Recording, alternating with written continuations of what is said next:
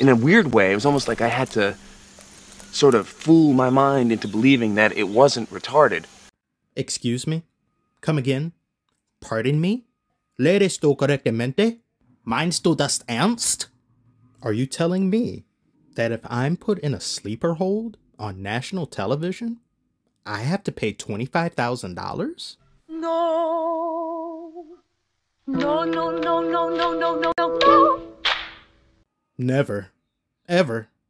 I'd sooner take that amount of money that you are fining me to the strip club and make it rain alongside James Harden. I don't mean it metaphorically or rhetorically or poetically or theoretically or in any other fancy way.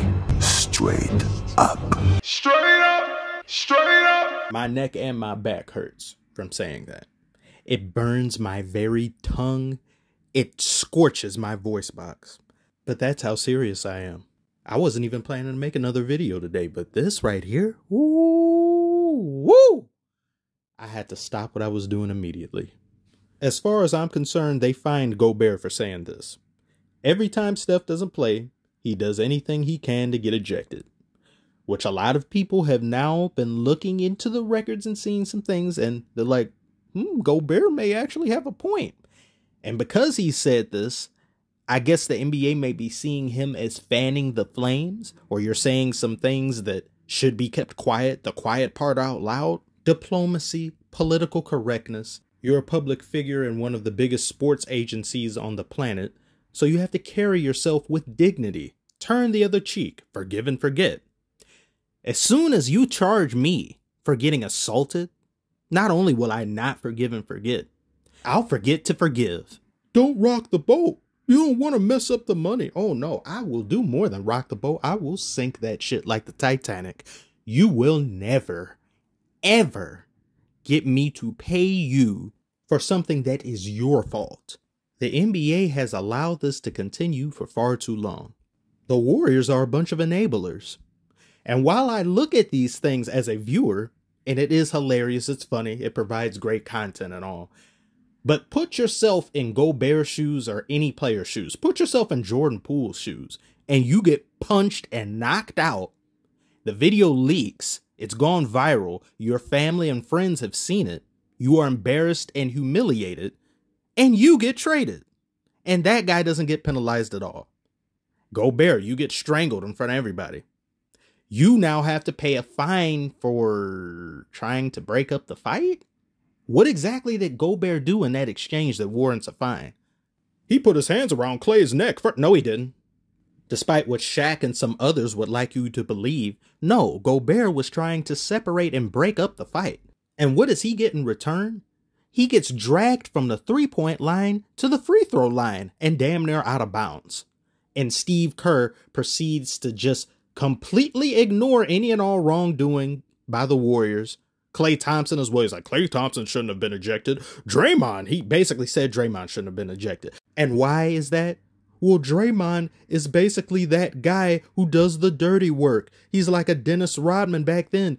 This comes with the territory of a player like that. You just have to accept it. No, I don't.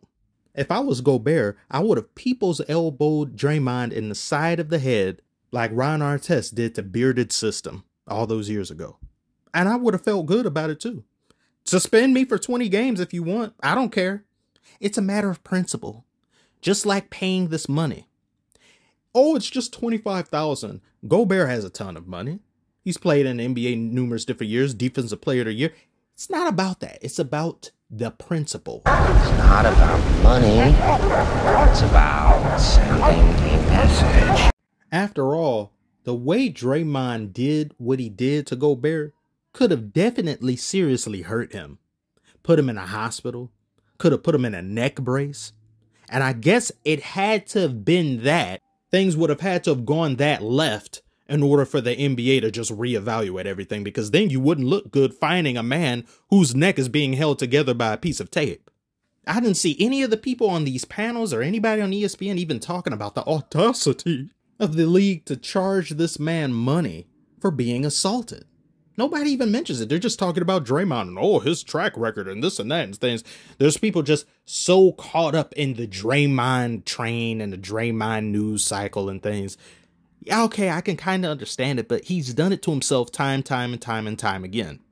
And if anything, he got a little bit of a slap on the wrist, 5-game suspension. I would have gone 10 because I'm sick of your shit. You've done this too many times.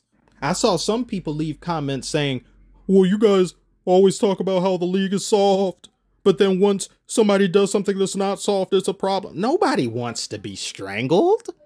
Nobody's condoning that type of behavior, especially letting somebody who's repeatedly offended people in the groin region to get away with it. We don't want that. We don't want players to get hurt out here. We don't want people to get injured. No. We would like more physicality. We would like refs to not blow a whistle every time somebody bats an eyelash. But this right here, no. Gobert is handling it in a very great and dutiful way. If anything, I think the NBA may have a little bit of a grudge against him through that pandemic thing and him touching the microphones in them. This was like their get back. They're like, yeah, you thought we forgot, Gobert. No, we didn't. We charging you $5,000 for everything you touched on that table. Draymond better issue some sort of apology to Gobert as well. I stand by what I said about Draymond being the dirtiest player in today's NBA. And if I were a Warriors fan like that, or let's say they were my hometown team, I would be extremely irritated with his antics. And I would just want him gone at this point. Because you've only gotten older. You're supposed to be wiser. You're supposed to be more calm, more learned. But if anything, you seem to be regressing, just like your field goal percentage.